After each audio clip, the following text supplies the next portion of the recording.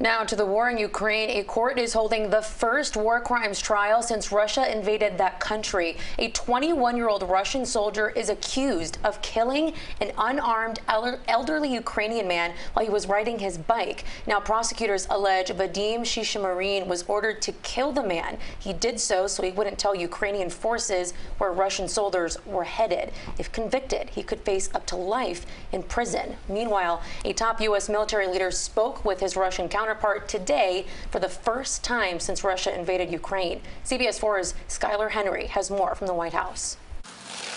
A humanitarian center in the Kharkiv region of Ukraine lay in ruins following an overnight strike.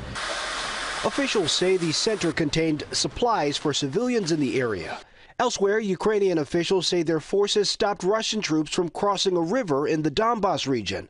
They say this footage shows a damaged bridge and several destroyed Russian military vehicles. They're putting up a very stiff resistance in the Donbas and in the south. They have prevented the Russians from achieving virtually any of their strategic objectives thus far in the war.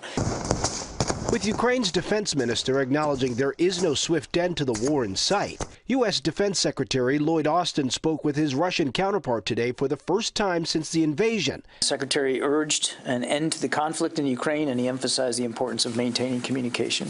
Also Friday, Ukrainian authorities began the first war crimes trial of the conflict.